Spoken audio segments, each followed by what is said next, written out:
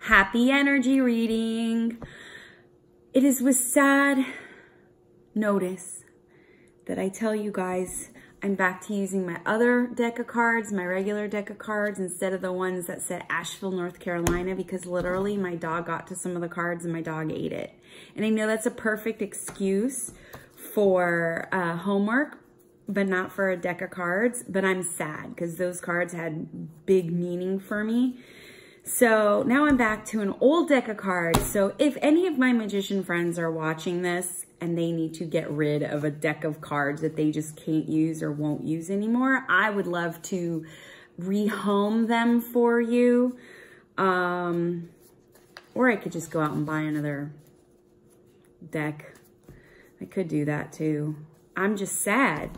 I'm really sad because that deck of cards, the ones from Asheville, North Carolina, were very meaningful to me. But apparently, they're not here to serve me any longer. So they have left my presence. Bah humbug. All right, let's still reveal cards for today because as they say, the show must go on. The energy readings must continue. In spite of the sadness I feel in my heart. All right, big reveal here for crying out loud. The Five of Spades and the El Musico. Okie dokie, smoky karaoke. All right, so here's what's going on for today. This is how we can manage today's energy. There's going to be a shift in the way we think in terms of how we consider our own, I feel like I want to say entertainment style. I shouldn't say entertainment style. What I should say is not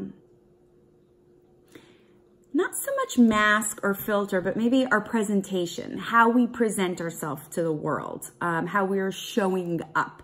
There's a shift and a transformation in that, and also in the process and the way we think.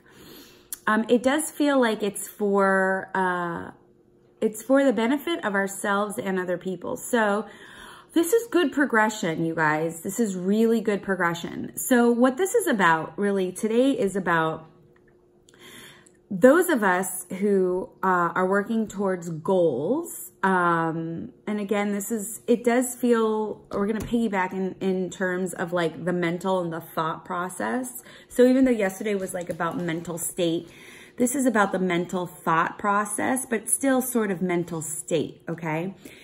It's how you are going to show up and show yourself to other people. Okay, there's been a shift and a change. So something has happened or you've been working towards changing. Okay, so sometimes that might mean if somebody maybe has a natural inclination or tendency to be arrogant, maybe they've been working on themselves, and they're softening up and they're just becoming more aware and shifting and changing their process and their thinking. And so now they're becoming more aware of maybe other people's feelings. So that's just an example. So it also could be somebody who maybe used to be a doormat and refuses to be a doormat anymore, right? Maybe somebody who kept small and is like, now I'm going to take up space. So I love that this is more of a transition and a transformation in the way that you're showing up.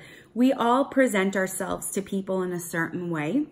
And in that process, we train people, right? We train people how they're going to treat us.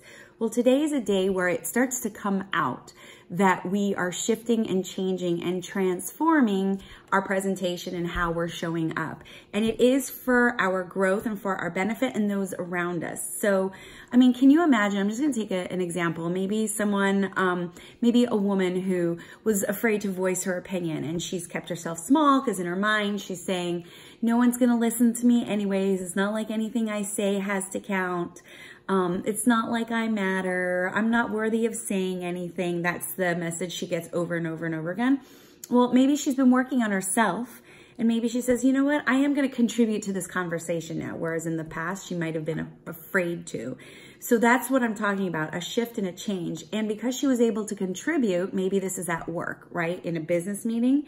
Now work has a different way to, you know, show a campaign or get a job going. Maybe they were stuck. Okay, so that's just an example of just this transformation and change. So I love that. It empowers people today. It's almost as if people take a risk today and be different.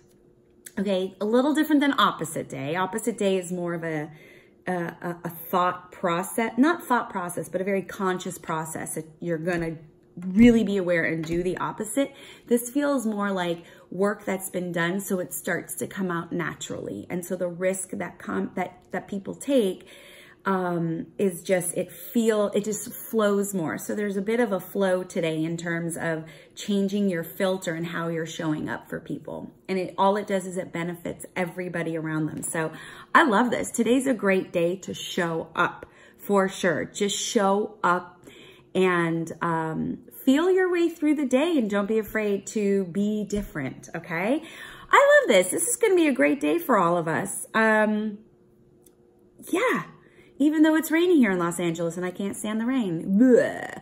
All right, guys, you know what I always say to you. Stay connected, right? Stay connected to your friends. Stay connected to your family. Stay connected to me. You can catch me here on Instagram, on YouTube, on Facebook. As a matter of fact, starting February 8th, I am going to be starting on Instagram, so if you follow me at HypnoCutie, a 30-day challenge, okay? Where we're gonna go ahead and do something small, teeny weeny, eeny weeny, teeny weeny, that we're gonna commit to, a small goal every day for 30 days, okay? We're gonna do it together. I'll be posting live videos. So it's a great time to get support, for us to take these bite-sized goals, for us to succeed and finish and feel extremely proud of ourselves, okay? If you want more information about me, you can go ahead and check out terryhuberman.com. Go to the intuitive coaching section. Let's set up a call and chat and see how we can work together. All right, guys, have a great rest of your day and stay connected.